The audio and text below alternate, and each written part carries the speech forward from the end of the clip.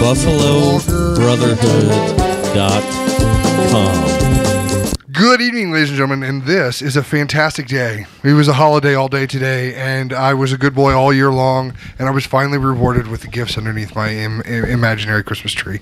This is the Bobcast, the Buffalo Brotherhood podcast, number 81. 91. 99. Listen to 81. All right. And You got that right. We're 91. Starting off good. I'm Ryan, and alongside me always is Mike. And across the table from him is Doug.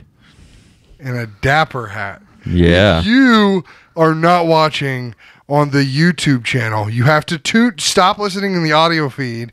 Go to the YouTube channel and check out his Boba Fett hat, which he may or may not have killed somebody to get. Can you pin the bill? No. You refuse to? I refuse to. You realize that that's like a cultural statement that you're making right now. Yes, but I don't care.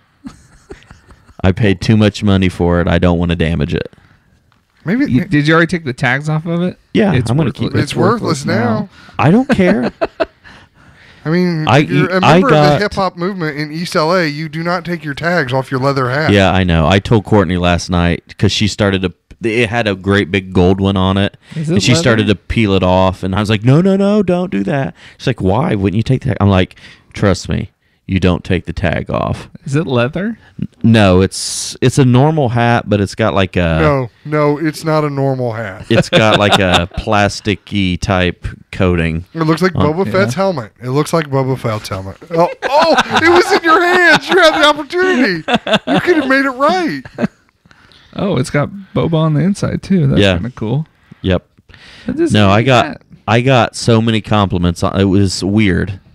Like Courtney was dressed up with her R2-D2 dress and had the blue hair and looked way better than I did. Yeah. And she had a few people tell her, really good. But I just had all these guys dude, that hat is so awesome. I love that hat. Where'd you get it? What they wanted to say was bend the bill. That hat is almost so awesome if you would just bend the bill. Nope. All right. Okay. I'm not bending any more bills. That's right. No more. We saw Star Wars today. Star Wars Episode 7. Today we saw it 2 hours ago. Yeah. Well, actually, it started 2 hours ago. 2 hours ago. We have just left the theater, and we are here. We're going to talk about Star Wars The Force Awakens Episode 7 and all that it contains. So if you are attempting to stay incredibly spoiler-free and you haven't already seen the movie, well, then you're probably not going to want to listen to this podcast right just now. don't listen to it. Don't listen. Because we are going to spoil things. We're going to talk about the whole movie. Plot points and character development and what we saw and what we enjoyed, what we didn't enjoy, which honestly is going to be a very short list. Very small. If you are trying to avoid that, stop. You won't hurt my feelings. You've already downloaded, so thanks for the download. Come back and listen to it after you see it. Exactly. And then let us know what you think and see if we hit the marker. Right. And if you want to come on and defend your statements that might be against ours, shoot us an email over at buffalobrotherhood@gmail.com and we'll get you on the show here and we can talk about it. Yeah. Unless we'll discuss it and tell you that you're wrong. Exactly. Okay. So. Okay. Or join the conversation at facebook.com/buffalobrotherhood. Do you have the folder of questions? I did not. Mike and I talked about it. I think what we need to do. We need to come off this. Okay. High. I think that'll be good because the next recording that we'll do that won't be until January 7th is when we'll record. Okay. So we've had a few more times I've seen it. That'll be 2 weeks. That's 3 weeks, right? Yeah. That's 3 weeks. We are outside the spoiler zone. Mm-hmm. We can talk about all we want at that point. Okay. With the prop bets is what you're talking about. Right. Yeah. We can talk about everything that we set up there, and then we will have had a few more times to see it, and everyone can listen to it. And if you haven't seen it by then, you've already been spoiled. Okay. And I think Doug Fant's going to come back on. That's when we should have him on, since he was part of that. He was part of that, and then he actually has shared with me over these last couple of weeks like some of his Star Wars memorabilia collection, which is vast, and we didn't even get to talk about that last time. Okay. Let's talk about how big of a fan he really is. He's a big fan. I showed up to school to have lunch with my daughter. Mm-hmm. And he also is a teacher. And And I'm standing in line with a bunch of kindergartners waiting to leave the gym, following their path and all that stuff. And I look up and there's Doug. I didn't even see him come up. He was like, "Hey, man." I was like, "Hey, what's up, man? How you doing?" And before anything else came out of his mouth is, "Hey, did you see that article that I put online? Did you see that?" Because he was like right on top of it, was talking about the movie, like right then. Like, no conversation beforehand, which is awesome, which is fantastic. During the show, I sat between friend of the show Jake and friend of the show Doug now, and the whole time it was like they were planning how the Buffalo Brotherhood was going to have a booth at Indiana Comic-Con. And I was like, wait, hold, I can't, we don't, okay, sounds guys, like we just need to get out of their way. Yeah. That's what I was thinking. Sounds like we need some progressive thought in here. Yeah, absolutely. Some progressive. Need some new blood in the Brotherhood. Well, they're in. That's right. Okay. We don't. When we just some show notes here, some formatting notes. We are going to be out of your ear holes for a little bit. It's going to seem probably longer than what it would be, but it's the holidays. Christmas is a week away. Approximately a week away. Is it a week or a week? A little bit more. It's a week and a day away or so, and then New Year's is going to be a week and away from that. So we're not going to have a chance to sit down and record because we're celebrating the holidays with our families, and we want you to make sure that you're celebrating the holiday with your families, and we just don't want to get in your way, and we honestly just can't make it work with our schedule. So we're not going to be back, and I know we've talked about this before, but we'll be back the week after the New Year. So and hopefully we'll be there. But the conversation should be live, and you should be sharing things with us on Facebook and things that come up and so forth. But sometime during that little hiatus for us, that little 2-week window, 3-week window, I'm sure the three of us are going to sit down and get together and come up with some show ideas for 2016. So if you have things that you want to see or suggest, or you want to be on the show, or you have a topic or something you want to get out there, please email the show, buffalobrotherhood@gmail.com. I almost messed it up. No, I love that we're talking about this after we told everyone not to talk to. That's true. Don't listen to this show because we're going to spoil everything. All right. But here's some information. Well, we can let them know again, too, at the January recording. So let's get started. All right, let's get on it. Because Star Wars just happened. You going to play some Star Wars music? No. Because we'll get content. Because YouTube. Right. Because YouTube. Oh, I wonder if the new soundtrack is on. I just want to see if it's available. It should be. I'm sure everything's available. Well, it might not be streaming yet. I don't know. Okay, so we had lots of bold predictions and lots of conversations over the past 2 years, gentlemen, of what we might see or what we might experience. Man. Let's go around the table first off and just say, we can't give numbers. We can't give ratings because, Star Wars is my favorite franchise ever. So it's going to be a 10 regardless. But maybe a little bit more constructive sort of. What was the attributes of the movie that we saw? A general sort of rating or review. Doug? I would not call it a perfect movie, but I would say, it definitely gives Empire a run for its money. Really? Yeah. I don't think it surpasses Empire as the greatest of the Star Wars films, but I would have to put it second. A very, very close second. So, it's still just trying to process everything, but overall, the flow of the movie, I think was, really good. There, just minor things that, I think the Rotten Tomatoes is like 94, 97%. I think that's probably reflective of my own, just a few little minor things here and there that really are in the scheme of things are inconsequential to the movie watching and enjoying experience. So excellent transition. The start of the handoff to the newer generation. Not really any big surprises, which I think is okay. I don't think there was any oh my gosh moments, but I don't think that you needed that for the first episode. Do you think surprises are still to come, then? I think surprises are still to come. We're definitely left with at least one big unanswered question, and that's, of course, what is Rey's lineage? You learn Kylo Ren very quickly who his, which that might be an issue for some people, but I don't really care. I mean, I think everybody had an idea that he was a Skywalker of some variety, any serious Star Wars fan, so I don't really think that was an issue, revealing that right off the bat. So, overall, excellent movie, and definitely worth all of the hype that it's been built up. With, and JJ did an excellent job putting his kind of take on it and setting it up for the next director. So, Mike, he's not directing the next movie. No. Ryan Johnson. Yeah. What has he directed? He was the Looper guy. Yeah, he was the Looper guy. He was the Looper that was guy. a good movie. Yeah. Okay. It was fantastic. I thought it was enjoyable all the way through. There wasn't a lull in that movie that even took my mind away from it at all. It was constantly had me enthralled in it. A lot of throwbacks. Yeah. And I was expecting that. I mean, probably more that we didn't even catch. Right. I'll probably catch even more. I mean, there were small things like the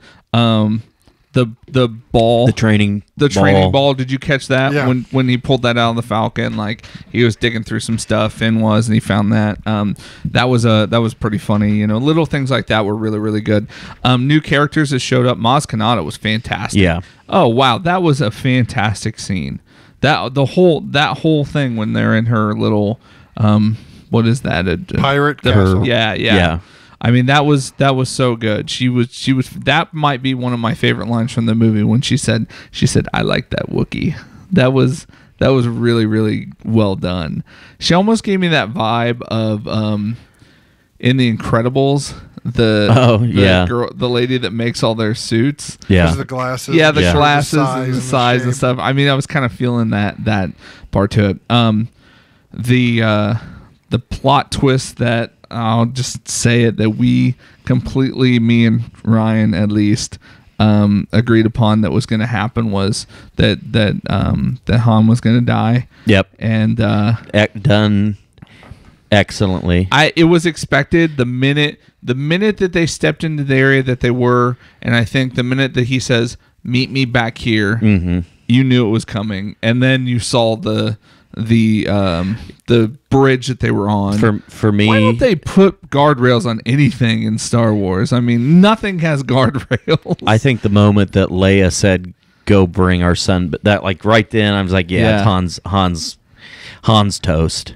See, I had kind of a scary moment when Chewie got shot. I was like, "Uh-oh, maybe we're wrong. This might go another way that I didn't think was going to happen." And that caught me off guard for a second. I think that was just a device to get Rey in the cockpit. Yeah, and that did it. It did a good job.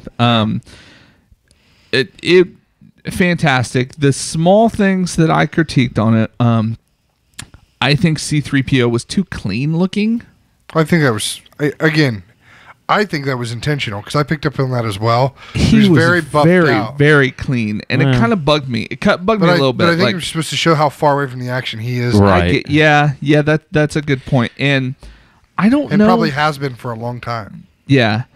And then Carrie Fisher's voice. Yes. That bugged me a little. I feel like she was pushing the old lady sound almost like. Well, that's her natural voice. I know she's been through a lot of crap, and I get that, but I feel like that it was almost like a trained sound that she was trying to portray.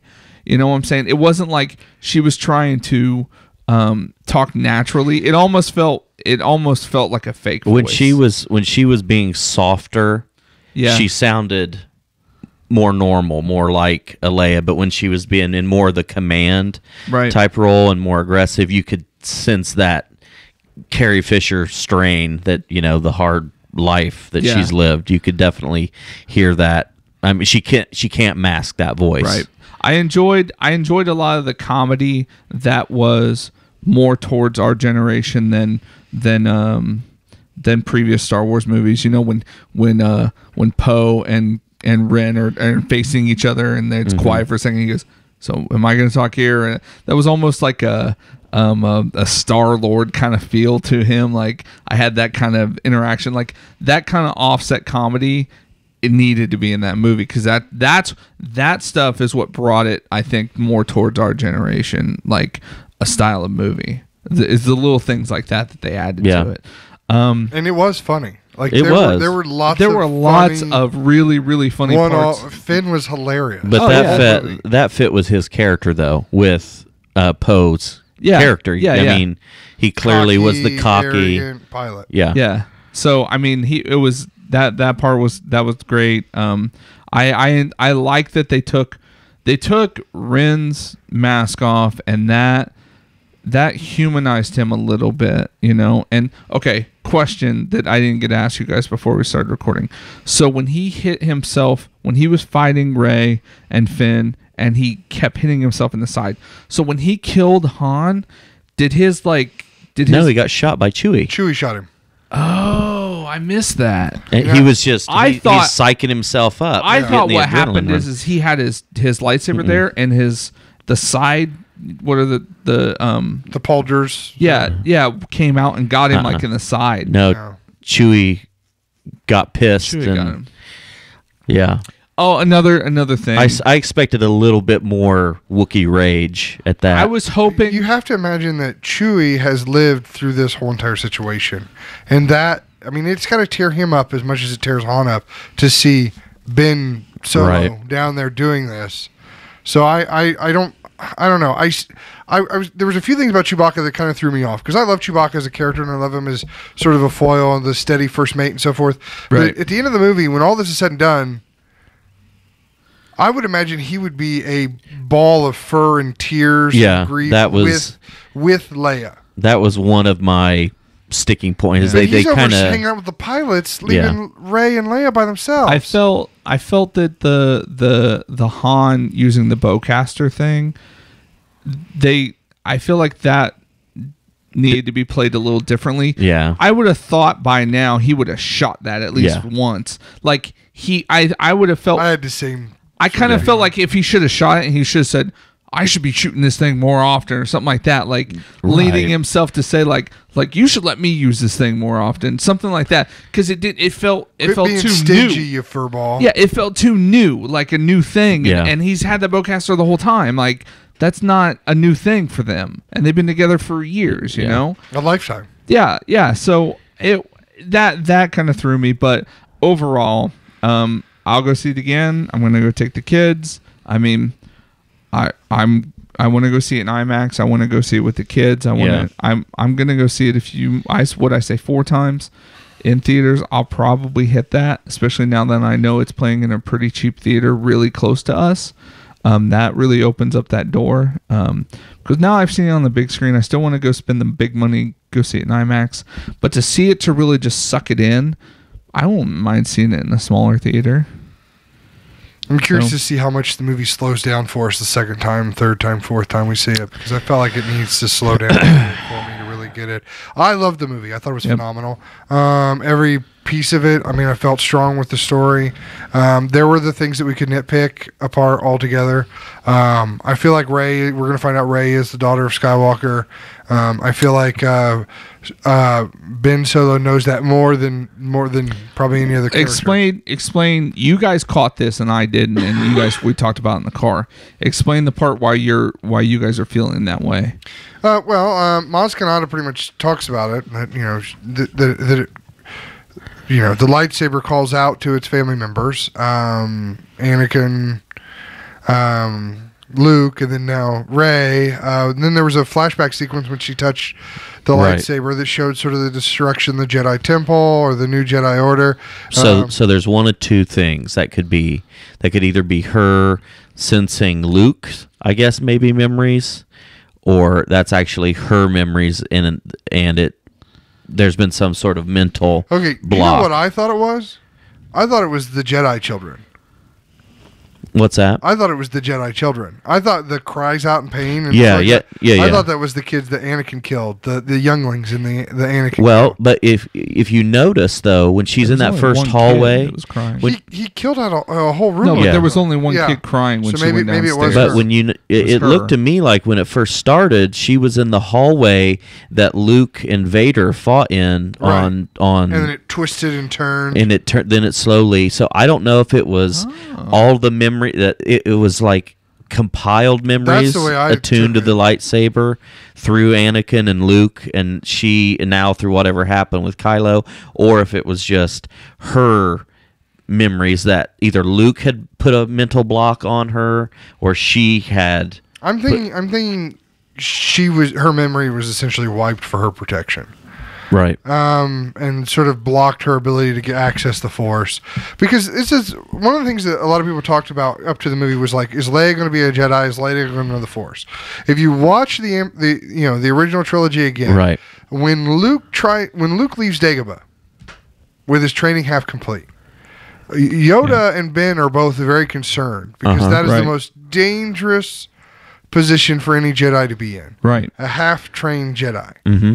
And I just think without Leia being able to fully commit to what was going on, any additional training she would have received would have put her in a more dangerous situation. And she still has feeling. I mean, when Han dies, She instantly she feels it. So, Does she feel that, or does she feel the like what her son was going through?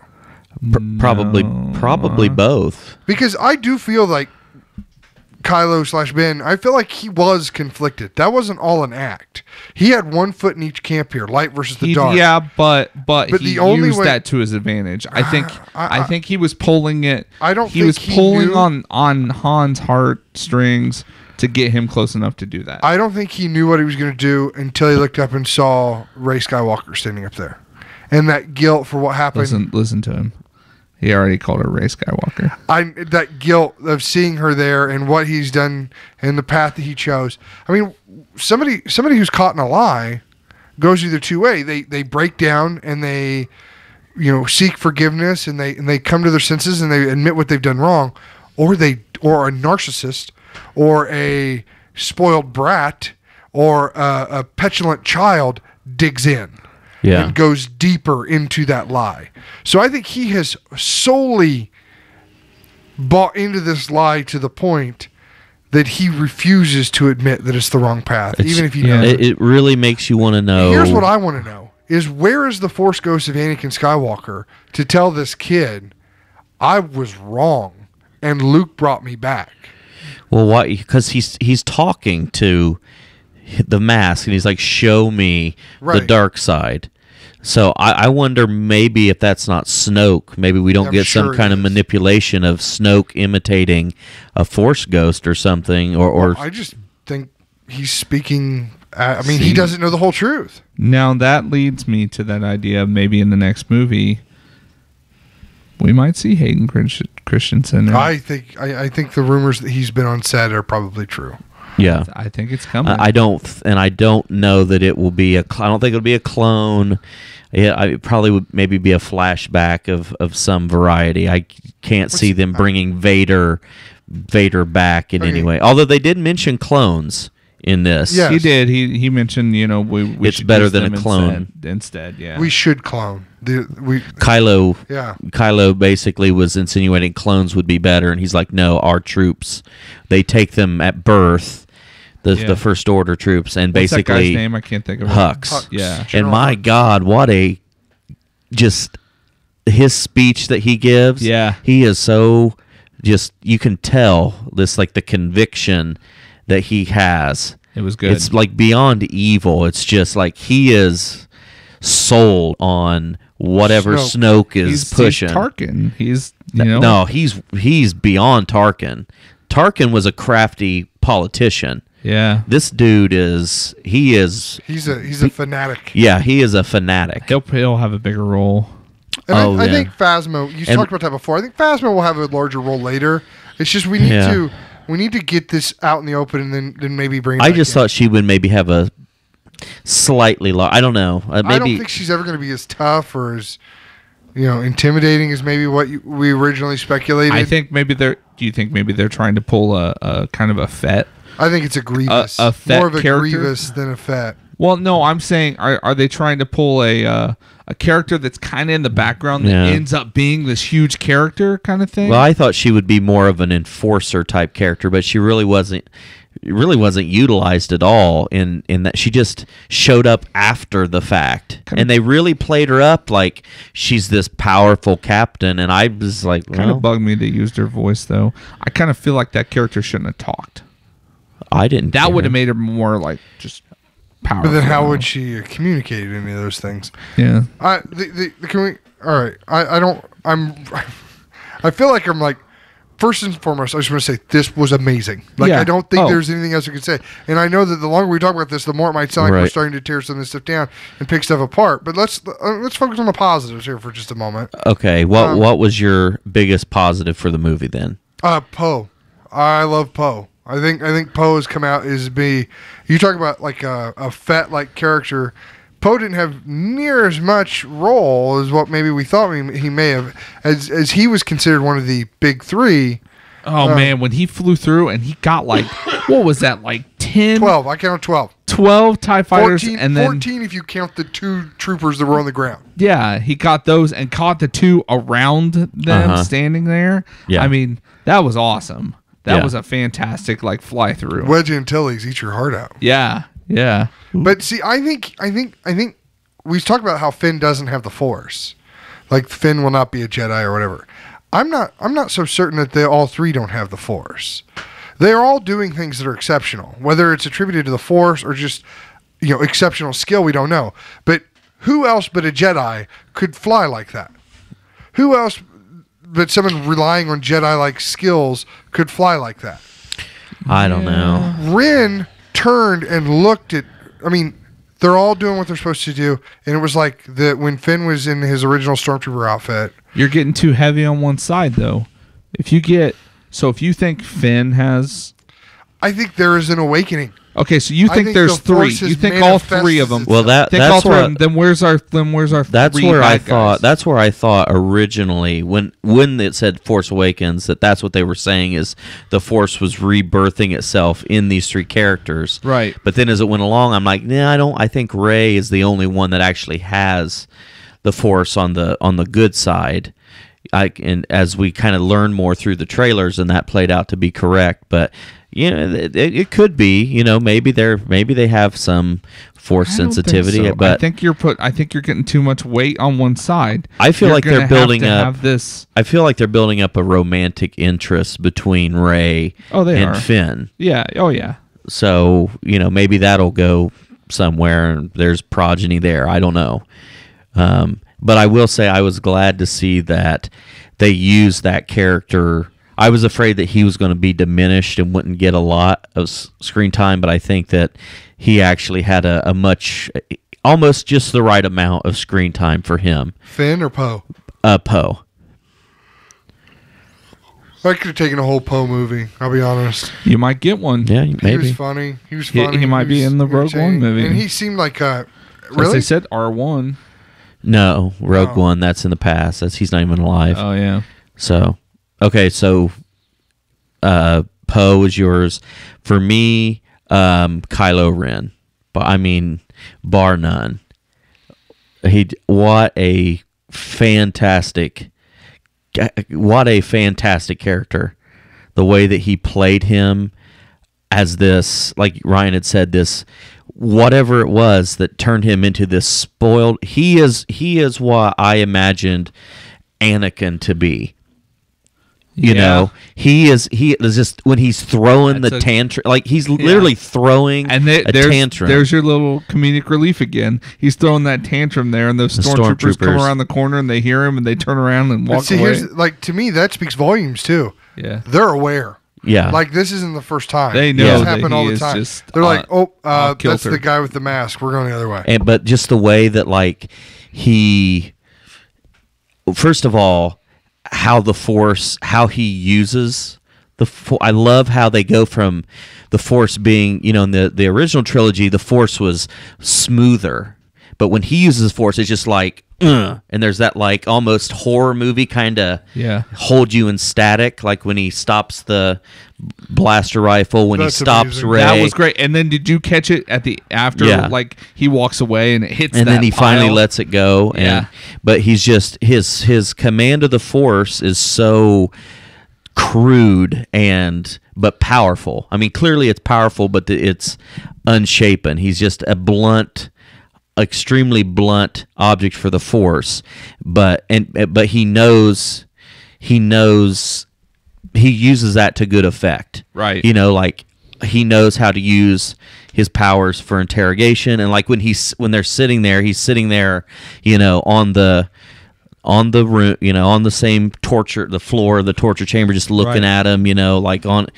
And then I think one of the best was when he took off the mask to interrogate Rey, and just the creepiness factor of the guy. You could feel the fear. You could feel that fear, and you could see it in his face. That actor, when she threw it back, when he started realizing, he's like, "Oh crap, I'm not gonna get what I want," and something's coming off of her. You could see it in his face. Like they didn't even have to say anything. You could tell that he was. That's what I'm saying. He did a good job. He did such a good job of creating that character. It just makes me want to know what in the world happened. What in the world happened to him as a teenager? What is it? Luke's fate? Was it Luke's failing as a teacher? Because as Ryan said, he was not trained up as a proper Jedi. Was it his failing as a teacher, or was it like Leia says, or Leia or Han? There's too much Vader in him. And which again sort of leads me back to, why would Luke not spread the redemption story? Why would Luke not tell his sister he did not die like that in the end? Because that's Vader's last request. So I mean, that's tell Leia, tell your sister you were right. So why would so it doesn't matter if there's Vader in him or not. That doesn't mean that he didn't. And granted, Vader had a hand of blowing up Alderaan, and so maybe she never forgives him, regardless if he comes back or not. Yeah. Right, and maybe that's what pushes him over the edge. But clearly, Snoke or somebody catches on to that to idolize the Vader. Like when he's sitting in the room and he's, with the mask, show me the dark side. So something's happened before where he's, he looks up to his grandfather as an actual father figure. Right. But anyway, that more than the weakling Solo. Yeah.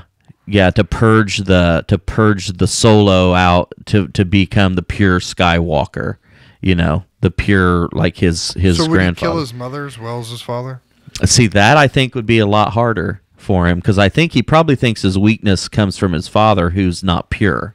He wasn't a Force user. That's right. So I think it would have been probably harder for him to kill his mother. His father's a Muggle.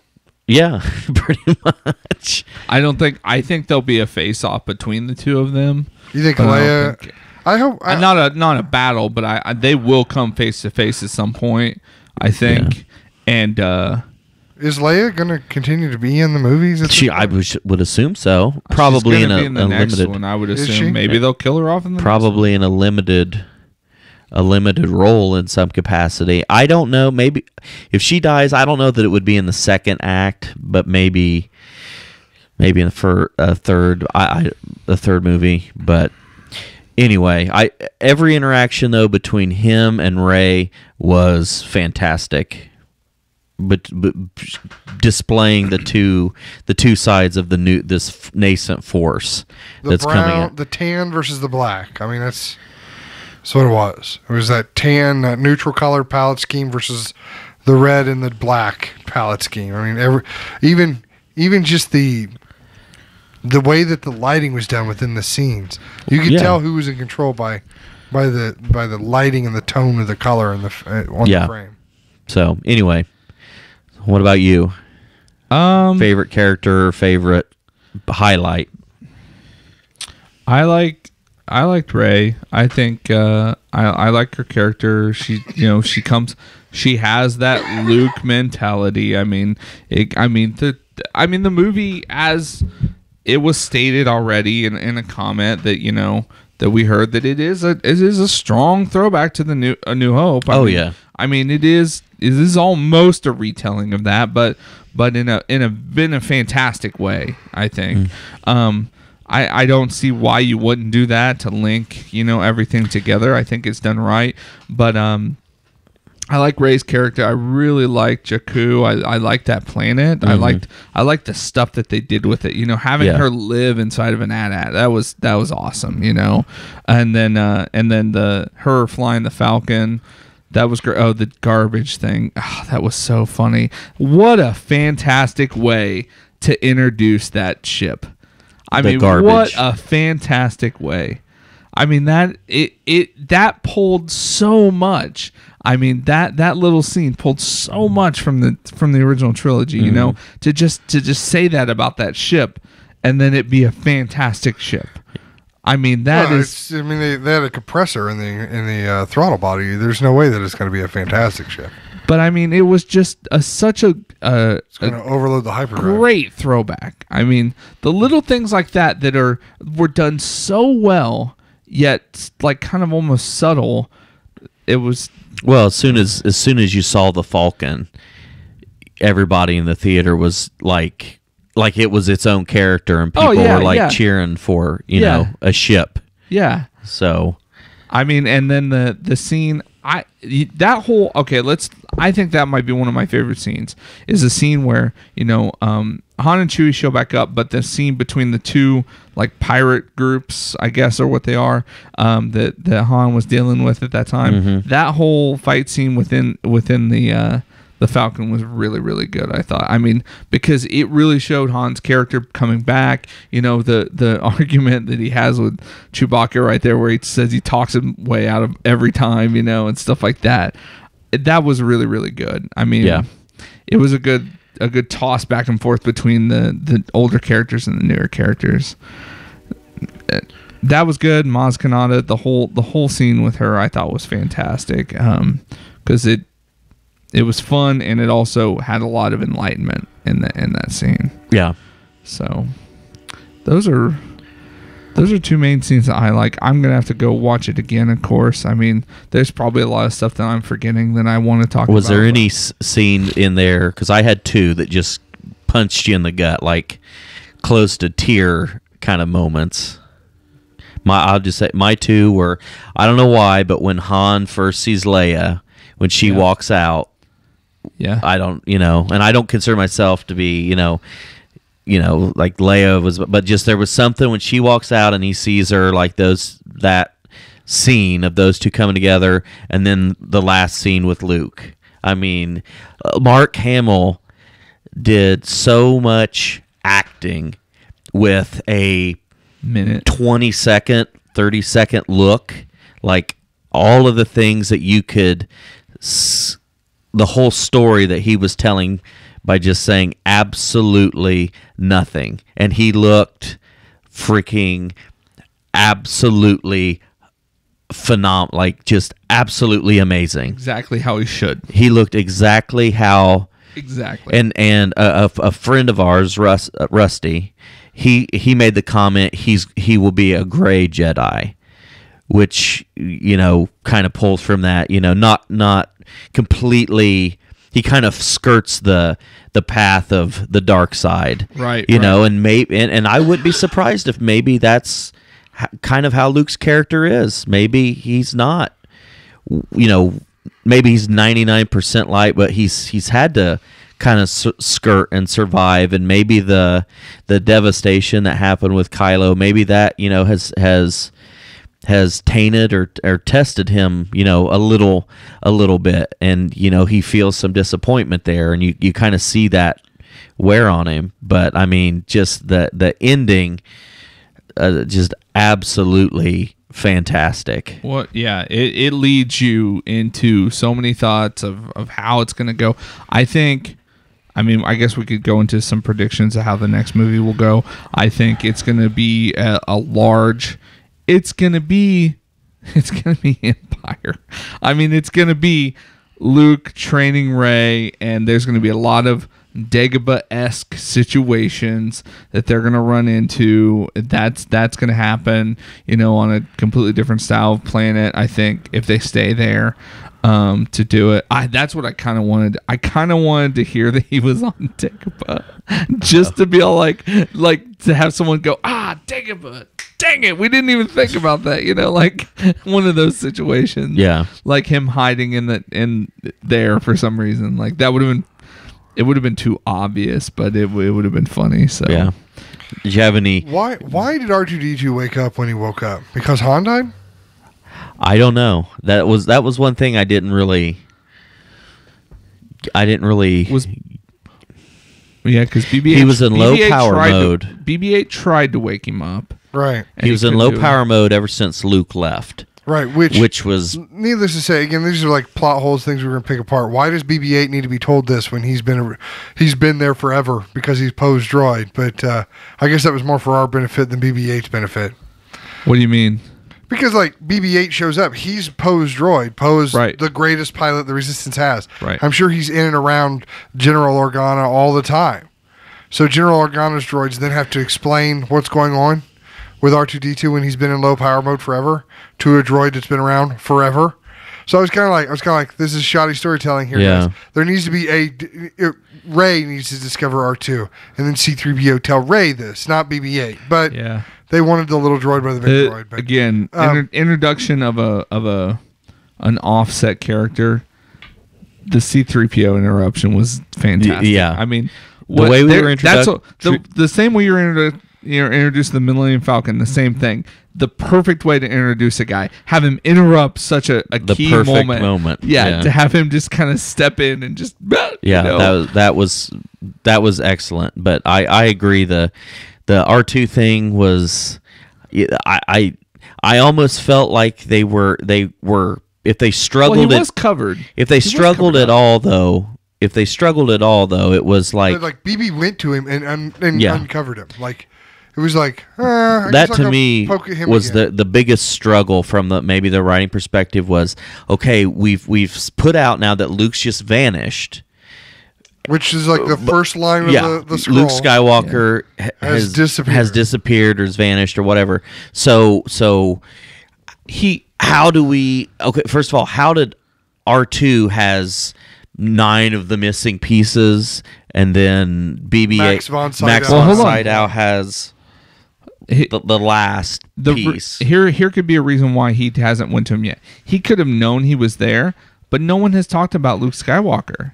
No one has been talking about Luke until they found the other piece. That's been Leia's goal forever. But until they found that other piece. But she's been looking for all the other pieces. But but they got the piece. Maybe because the BB-8 the knew. Why wouldn't BB-8 know? And then C-3PO being C-3PO just kind of explains it.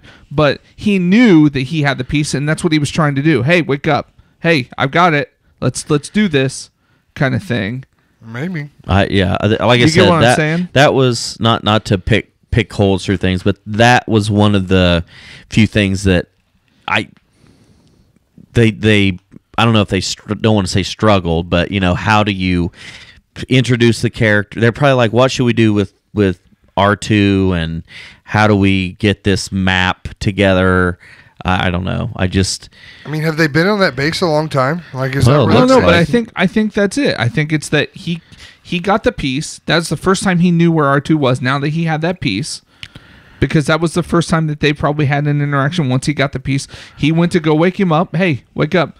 The C-3PO explanation had to be there because we had to understand why R2 was in the situation that he was. But him coming up, and the same way R2 always has those things where he's doing these things that no one really knows why he's doing it other than R2. Yeah. He's always doing the reason he wanted to go to towards the certain Rocky, way. Yeah, the reason that he wanted to go the certain way on Tatooine. No one knew other than him why he had to go that way because Leia put the thing right. But same idea. I don't know. Yeah. How many times did people hold hands in this movie? Well, twice for Rey and 3 times for them because 3 times he grabbed her hand twice. Then finally she grabbed his. Oh, the hand holding. Yeah, and then that was funny. There was lots of hand holding. Yeah. May the Force be with you was only said once. said once, which I think that's what we said either once or twice. I thought it was going to be more than that. I think I went high on that one, but it is interesting. So we know the Republic exists. Used to. At least five of the worlds it used to. Yeah, that's true. Well, they only blew up that one. They only blew up part of one system. They blew up a whole system. No, that was Maz Kanata's system. Oh, okay. And they said we're next. So they blew up like 5 planets in her system. What a powerful. Let's talk about that for a second. What a powerful. We had it wrong though. What? We had it wrong. At least in my opinion of what was going to happen, we had it wrong. I thought it was coming from the ship, the Death Star. I thought the super weapon was going to basically shoot the star like our sun, right? And then the explosion of our sun would kill all the planets within our solar system. But they do kill a sun. Yeah, they do. They kill the sun of the system that it's in. So that's how they get the name Star Killer. Is they kill a star to power that weapon and then fire the energy of that weapon into a system with they can target multiple planets. You know what was awesome is that when they blew up at the end, the planet turned into a star because it had all that power. Yeah. I'm surprised. I didn't think that they would blow it up again. Go that. Yeah, that was one of our prop bets, dude. That's one of the things I asked. I really didn't think that they would go completely recycle that aspect. I mean, it's fine that they did, but I thought that they would disable the planet and maybe limp it away to use it as still a looming threat maybe later on. But it's. Hey. They rebuild it in the originals. Why can they come up with it again? So, but the weapon itself, though, it's hard to. That was one other complaint I had, was trying to get the juxtaposition of what distances are we talking, because it's like is the Star Killer in a completely different galaxy firing this weapon, solar system, or a completely different solar system firing it across, through the middle of space, or did it kill the star? You think if it was killing the star of Maz Kanata's system, they would have noticed the sun slowly. I don't think it's Maz Kanata's system. First off, well, I'm just using that as a name. All right. Whatever the solar system that her planet resided in, they're watching. They see the streak come across the sky, and then 4 or 5 of the other planets explode. So, and they're like, we're next. That was the Star Killer base. We're next. If it would have sucked the energy out of the star that her planet utilizes, you think that they would have noticed that. So that was one thing they really didn't explain, was just how far can this thing actually shoot? I think it was shooting across solar. I think essentially the beams that they were shooting were going into hyperspace, going so fast and plowing through another planet. Because at first I was like, are they shooting Coruscant? That's what I thought too. Yeah. But I was like, Jesus. That is the ultimate way. It's like firing across the entire galaxy. Yeah. So. Well, hyperspace got a whole lot easier in the last 30 years. It is a little bit more like busting crops. Dusting crops. Yeah, they're taking off. We can enter hyperspace while parked in a hangar. Hey, he said he'd never done it before. He didn't ask if he could do it until after he tried. And then we could exit hyperspace within the solar system of another planet. On the planet, yeah. It's not like micro calibrations. Like matter of hundreds of seconds are going to work. It's going to be like, all right, we're there. Let's shut it down. Because at any point here, I'm going to smoke the planet. So. Yeah, I'm not just watching like a ticker go. It's not even automatic. I still have to pull the lever and pull it down at the exact right time that I'm, traveling faster than the speed of light, but landing exactly where I need to. It's some of that science fiction stuff was immediately like, okay, come on, guys. Yeah, I don't need that much. It didn't kill anything for me. No, it was. Again, these are the small little. I think part of that was. The reason why it seems okay is because of the tank that we see that the Millennium Falcon actually is, thanks to the scene with Finn and Rey when they take off. Yeah, they're beating that thing against the ground. They're flying through sand dunes. Yeah. And it's holding up to it. So and then it flies through all those trees. I can't pull up. They'll see us. Yeah. Yeah. I mean, again, these are minor things of questions that we have, and right. and obviously in a galactic fantasy, there are going to be things that you just can't explain. You don't have time to explain away the physics of how the super weapon works and things like that. I mean, it doesn't detract from the movie. They're just some little.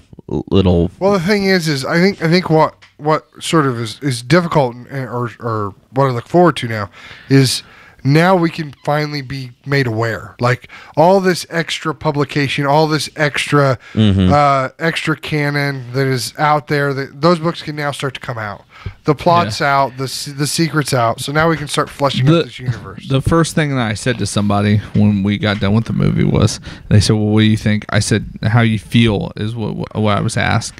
And I said, to be honest, the feeling that I have right now is relief. Yeah. It was almost like I could exhale and like just breathe again, and just it was a sign of relief to know what is coming. It's going to be good, that this was good. I'm completely in trust. Disney owns my life right now, and I think they will for a long time. Well, because I was thinking about this a little bit as soon as the movie was over, because I really just kind of sat there quietly. I was trying to sort of process this within my head. It's a movie. Yeah. It's a movie. And I was trying to think, like, the Marvel MCU has really come at these comic book sci-fi movies in a very formulaic approach. Right. Uh-huh. I mean, they sort of they know the buttons to hit. Yeah. And it's just a matter of getting those in the right ratio that makes a movie good versus great and good versus not so great. I think Disney has learned a tremendous amount from their time spent in the MCU. And I think all the Star Wars things that's going to come forward are going to be, at bottom line, good. Yeah. The difference is are they going to hit the buttons in the right sequence and the right orders to make them great? This movie was phenomenal. It was great. It was better than any Marvel movie that has come out. And I'm not saying that as a Star Wars buff. But I think it hit the buttons in the right order and the right sequence, that it really kept us going. And I was always looking forward to see what's coming next, but I was also sad to see what I was in disappear or move on. I just, like, words are not going to do this justice for a little bit. And I think it's an experience that I hope that everybody that's listening has an opportunity to share. I would hope they've already seen it if they made it this far. Well, I'm saying just this experience of being able to go through this movie and pick up in this world, because it honestly, this is the way that I think you're going to feel. Because relief was a huge thing that I felt, and almost exhaustion. Yeah. Afterwards of waiting and sort of going through this, is that we're going to be left with lots and lots and lots of questions, and we're also going to be left with the need of patience, the lesson of patience, because we're not going to get every question answered that we want to have answered, and we're not going to get every story that we want to be told. Like, I want to know how Han Solo got that ship stolen. And I know the path of ownership. Rey goes through it quickly. But those names mean absolutely nothing to me. Yeah. And I want that to be fleshed out. I want that to be a movie. I want that to be a book. I want that to be a miniseries. But right now, it's just not. No. And I don't know when it ever will be. So it is a really weird sort of place to be in Star Wars, where we just received all the news we're going to receive.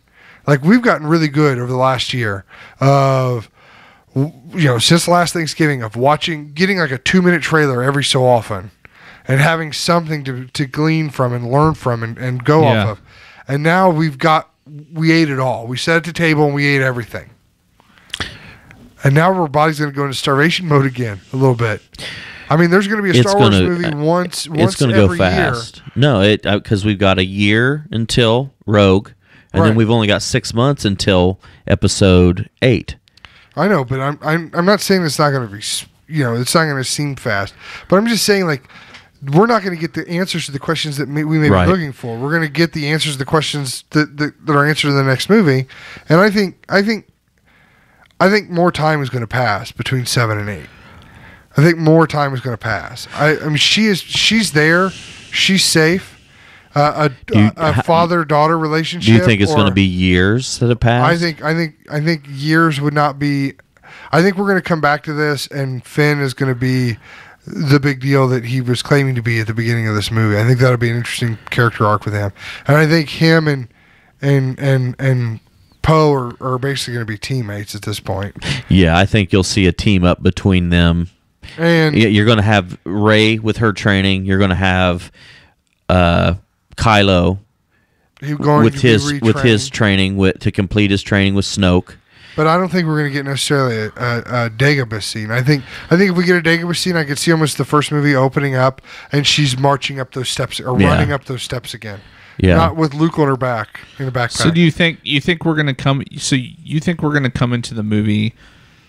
A lot of the training has already happened. I think a lot of that part's going to be happening because we're sort of a reset period. The First Order has to reset. They lost their base. They lost all their troops. Yeah. They lost. I mean, Snoke said, "Get Kylo." It has to strike back. Kylo has to come back. Grab Kylo and bring him to me. I must complete his training. Right. I mean, that was a huge step for him to kill his father. Don't. I mean, I could see a juxtaposition on showing Rey being trained by Luke, but I think that's going to take some convincing within itself. But what I'm saying is to show that, and then to show Ren being trained at the same time, kind of having these two trainings happening. I don't know. I just think the training. If so, there will be a mirroring of it. I think she's going to have to prove, and she has a little bit in this movie already, that she has a stronger form. She has a stronger grasp of the Force and what it means to be a Jedi than Luke did by the time Return of the Jedi came around. Right. Well, she would stop and you would see her take that breath. And I thought those moments were phenomenal. Oh, yeah. Because it was just a matter of her saying, this is my path to the Force. This is where my power lies. She clearly has she's much more like Anakin in that she nascently has that ability. More so than like Luke did, but she started earlier too. I mean, if she was at the temple and was being trained by Luke, then I just think that there has to be something in there that would keep her from remembering that, because I know a few 4-year-olds and I can't imagine that they would forget everything up to this point. So do you think Luke put some sort of training bolt on her brain? Yeah, essentially. Yeah, but that means that's got to come off too, and I felt like maybe that would be too easy for that to have popped off during that assault. Yeah, and I mean, and maybe it wasn't Luke that dropped her off, but I still feel that I think that makes the most sense is that he's the one that. I just think it's very strange that Max von Sydow is there, and he has a key to Luke's. And he says, this should have been done a long time ago. Right. I just kind of thought, or maybe he's the one that dropped her off. I thought of something that's leading me away from that. But she would have surely remembered who it was that she said. She says when he says Luke Skywalker, and who says it? Han says it, and she says, "I thought he was a myth." Yeah. That kind of is taking away the thought of her being. But I feel like that has to be that way, because if anybody knows that she knows. It's a Superman's. It's Clark Kent. If you know that that's Superman's kid, you're going to grab that person and hold them hostage to make Superman come and fight you. And if they're truly looking for, even Leia would have done that at this point. Yeah, she would have got Rey and been like, "You need to take me to your dad." If anybody knows that, it makes me wonder. I guess I'm trying to figure out. Maybe there other her and Luke. Maybe the mother and Luke get together. The mother is the one who leaves her there. The mother leaves her there to go tell Luke that he has a daughter, and she gets caught up in that massacre, and the mother is killed and never has a chance to come back. I'm trying to figure out, because in the flashback scene, the Knights of Ren are surrounded by lots of dead bodies. Lots of them. So does that mean were there lots of young hold on. Jedi there? Was he training multiple is she pulling that from her memory, or is she getting that from the lightsaber as Luke's memories? But Luke would not have had the lightsaber at that time. Luke already has his green lightsaber. That's a good point. Yeah, that has to be her memories because the lightsaber was not there. The lightsaber was in the trash bin in the Bespin Tower after Empire. Yeah. But we don't know how she got it, how Maz Kanata got it. We don't know. She's had it for ages. I don't know, man. We're now. Yeah. I mean, this is We're exactly. now talking about a movie that's exactly 2 years what- away. We're in the same position we were 2 years ago. This is exactly what I'm talking about. We learned some things, and we got to eat at the table tonight. But we're going to be left with just more questions and another lesson in patience. Right. And these things. As somebody who's read so much Star Wars and honestly has had their life revolve around the first 3 movies. Yeah. I cannot. It is such an uncomfortable place to be to not know. Because I felt really confident going into this movie that I was going to get the story, that I understood what was happening, that I could sort of see who the characters were based on based on what I've read before and based on just what I consider good storytelling. I felt like I saw the movie that I was going to see, like I knew that the story was going to come. We got but the now good. I'm completely in left field. We've got again. the solid. We got a solid introduction, but we're left with the big question of what in the hell. The central question of what in the hell happened after Return of the Jedi with Luke And That's going to be explained. That story's never going to be told. What? Why would that not be told? All right, you think Luke's going to sit down on the couch with her now, and just like Obi-Wan told Luke a large line of lies about what actually happened? No, I think we will get stuff. We will get things through the movie. It makes me wonder. It makes me wonder a little bit if Leia doesn't know something, because if the whole galaxy, the whole Resistance has been looking for Luke forever, why would she send Rey to go find him? Out of all of the people, it's her brother. Yeah, out of all of them, because she knows that she has the Force. I would say that's part of it. She knows that she has those Jedi skills. She might not know that they're. How does she know? Other than, well, why wouldn't she know? She can feel those things, right?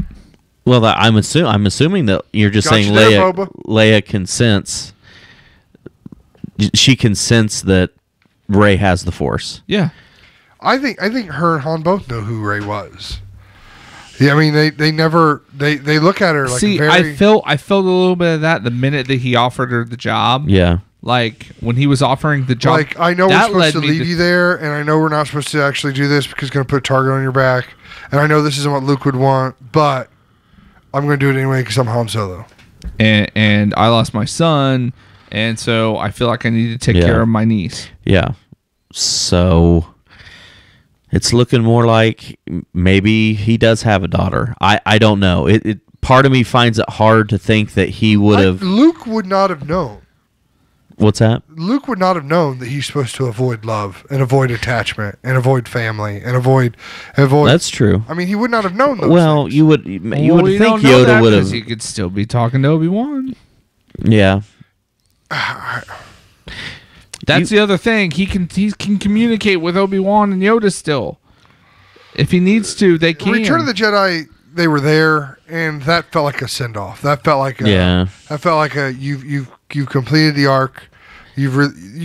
That's why Luke, Heir to the Empire was so good. Luke has a whole conversation with Ben in Jedi. Yeah, but he sits down and talks to him. Right, but then at the end, in the Ewoks, and Anakin joins them, that's goodbye. You have closed this arc. You have atoned for our mistakes. Because that's what it is. Okay, if that closed it, then Hayden Christensen's not going to be in the next movies. Why would he show up then? I don't. If Ben can't show up, then why would Vader? Because I think Snoke is going to take the form. Oh, so it's not going to be them. Well, it's not going to be Hayden Christensen. It's not going to be Anakin Skywalker. Because, like I said, if it's Anakin Skywalker, he's going to say, "You're dumb, Ben. You're done. I chose the wrong path. You need to listen to my son." Right. So I don't think it's going to be actually Anakin at any point. Yeah, It was really good. It was really good. It was phenomenal. I'm probably going to go see it again this the weekend. death scene, they did excellent with the death scene. I mean, it was excellent. You said something about handing off. This is a great handoff movie, and I in my mind, I just keep thinking of how many times something was like they kept putting their hands in each other's hands. They kept passing the lightsaber from one hand to another. Maz Kanata just like was rubbing her hands at one point. There were so many this is a handoff. This is a handoff. I'm handing off the Millennium Falcon. I'm handing off my co-pilot. We want you to come and I'll hand it off to you. And no. Here, I'm handing you this gun. You are looking way too into that, I think. Well, I just think it's very strange that it happened. There was a lot of symbolism in that. I mean, I can see that, but the one thing is, we didn't see in the one trailer the handoff, the lightsaber that looks like it was being given from some tattooed type hands to Leia. Didn't see that in the movie.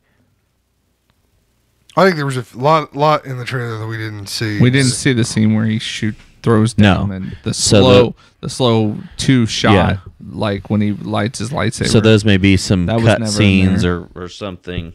Well, John Boyega came out and said that they filmed a lot of stuff that they knew was going to be in a trailer that maybe not was in. Yeah, right. That first, I know we talked about this how that first scene.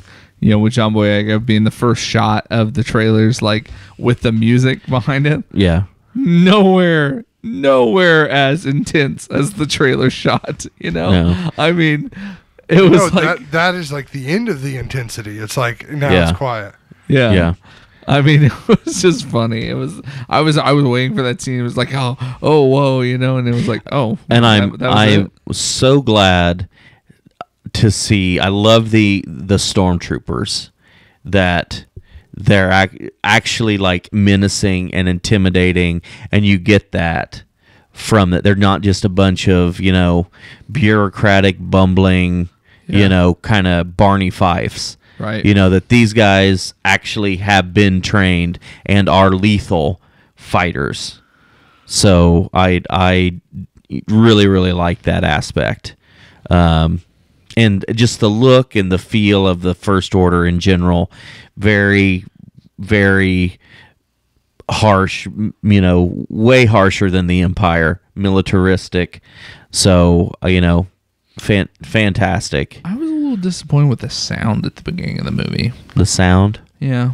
I look at that stuff probably more than you guys do, but just the sound. It took the movie about a half hour to really build into. Well, that was one thing that I'd heard a couple other people say is that the sound and the musical score was not as impactful. I thought the score was fantastic. Was not as but at the same time, I was listening to it, wanting to hear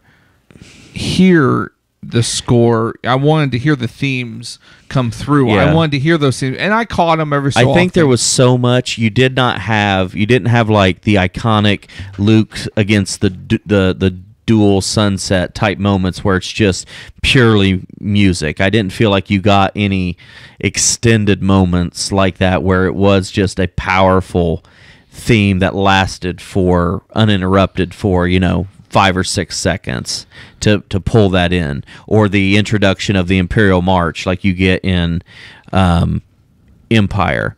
So, and it's not that the score was not good. It's just I think that's what was missing, was having a few of those big uninterrupted scenes like that with a new theme. Wow, I looked up because I want to find the score. Yeah, and I can't find it, and I just pulled up the Pirate Bay just to take a look here. Yeah. The movie for a cam shot, of course. Seaters, 14,589 people seating that file, meaning they have parts of it and they're trying to give it to other people. And then Leechers, 666 Leech people, meaning they're pulling the file but not giving it. So it's already out there to get. But yeah, I want to listen to the soundtrack and just straight. And that's one, honestly, I would have no problem doing that for, because I know that as soon as the copyrighted version is available, I'm still going to buy that anyway. It should be available now, actually. I think it gets released tomorrow. What do you mean? The soundtrack? Yeah, the soundtrack. Oh, no. I was talking about the film. Oh, yeah. I thought weren't you talking about the film? No. Yes. Yeah. You're talking about the film? Yeah, it had 14,000 seeds. I thought you were talking about the soundtrack. No, I'm trying to find the soundtrack. Oh, the actual film had been leaked, and yeah, Pirate Bay already had a shot of it. Yeah. Whatever. I mean, but that's like I said, that's one that's going to make its money back, and I have no problem seeing it in the theater, and I will buy it as soon as it's available. I'm still anxious to see how. Whoa! Hello. I'm anxious to see how much money, because I read a report yesterday that they were saying pre-sale was already over $100 million. So I'll be anxious to see where we're at next Monday on what the final tally will be. I don't know if there's any news so far as to what money's looking like, but I mean, you're going to get regardless. You're going to get your money's worth. I mean, this movie. Just I'd say even for a casual moviegoer, it's worth at least going twice. At least going twice. Yeah. That's fake, by the way. I'm sorry. 14,000 people have gotten some sort of virus. I'll tell you that. Okay. Yeah, I would have figured. The comments are pretty strong on stating that it is fake, and it is not a clean file. Yeah. So don't go downloading that. Just go pay the money. In the first place. Go pay the money. I mean, come on. Go pay the money for it. Oh yeah. I don't know if I'll buy it right away. You know what I might do? For the pack? You know what I might do? I might buy it digitally, and then wait for the 3-pack when the movies are done to actually buy. Do you realize our kids will be almost in high school by that point? Hell, to be honest, it will probably, with the deal that Disney's made with Netflix, it'll probably be streaming. When is that deal coming into place? It already has. But the original Star Wars is not on Netflix yet. It will, but it's a slow moving process where they're gaining rights on certain things, because Stars owns the rights to display those right now. Yeah. Are they on Stars? I think so. I don't know. But Stars, and I think TNT or FX. I got about half of them already on Amazon digital download. I've already bought them on Amazon digitally. But I have the original 3 on Blu-ray and DVD and I do too. And I watched, and to be honest with you, I watched it on DVD last night. I watched Jedi on DVD and not Blu-ray. And the reason is, again, technical side of it. Sound. The sound is only option that you have on the Blu-ray is 7.1. Yep. And it messes with a 5.1 on a 5.1 system. It's not good. It's not good at all. On a 0 system, it's terrible. You need to go in and you need to change it to 2-channel stereo. But it doesn't give you the option. It's 6.1 or 7.1, and then or 5.1 English descriptive services. Yeah. I don't want to hear stormtroopers are now walking down the hallway. But no, like the audio is atrocious. Yeah. Okay, guys, it's been an hour. Yeah. I got to work in the morning. You got any final thoughts? Go see it. Go see it. And if you're listening right now and you didn't, sorry. We warned you. Yeah, I don't see it again. Go see it again. Call me. I'm gonna go see it with again. I might go see it on Sunday. I will probably go see it either tomorrow or Saturday. So, it's worth it. It is worth it. Really, it is amazing. Share what you think of Star Wars Episode 7 on Facebook.com/Buffalo Brotherhood. You can tweet the show at Bobcast Nation. At Bobcast Nation. Tweet me at BuffaloCast. Mikey at FooMan2, 2 O's, 2 N's, and number 2. And Doug at Refried Evil. Go see Star Wars. May the Force be with you.